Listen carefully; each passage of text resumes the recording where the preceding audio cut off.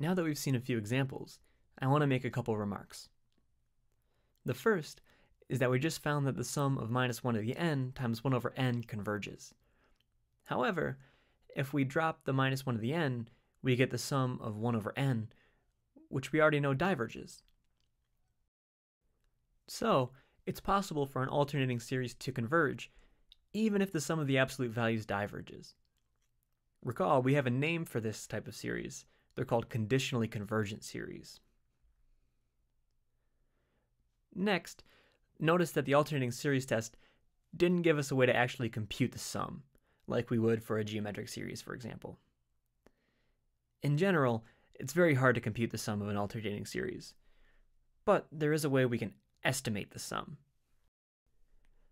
And for the rest of this lecture, we'll talk about how to do this estimation.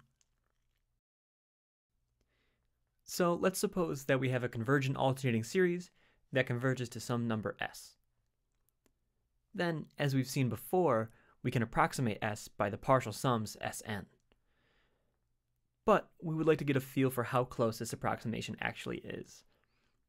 And as it turns out, if the series satisfies the condition of the alternating series test, then there is a nice way to estimate the error in this estimation, which we're going to write as Rn, which is the difference between s and the partial sum Sn.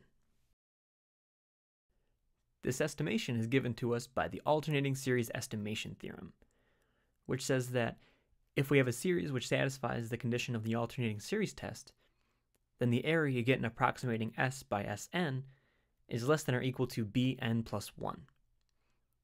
The proof of this theorem is fairly straightforward. We have that the error is equal to the distance between s and Sn.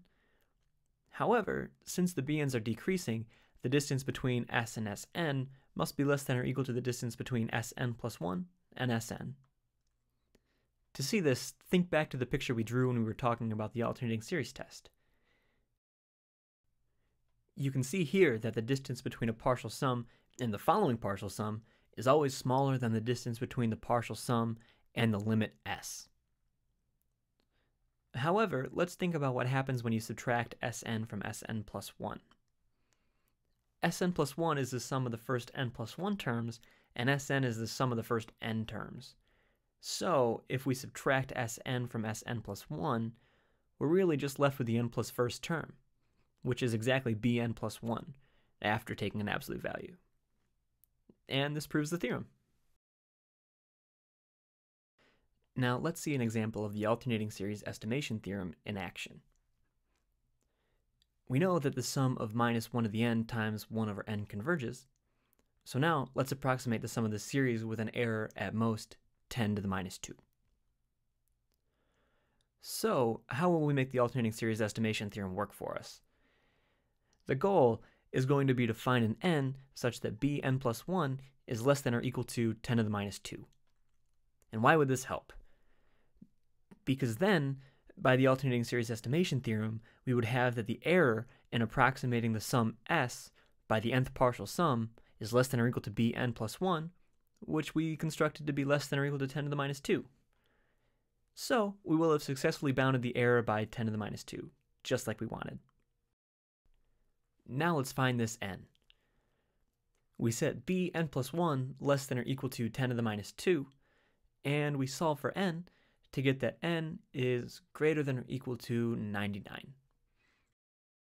So, let's take n is equal to 99. Then, just like we showed above, we have that the error in approximating the sum s by the 99th partial sum is less than or equal to 10 to the minus 2. And so, we have that the 99th partial sum, which is about negative 0.698, is within 10 to the minus 2 of the actual sum. And so we're done. Just a quick note, the actual sum of this series is minus natural log of 2, which is equal to negative 0.693, and so we were pretty close.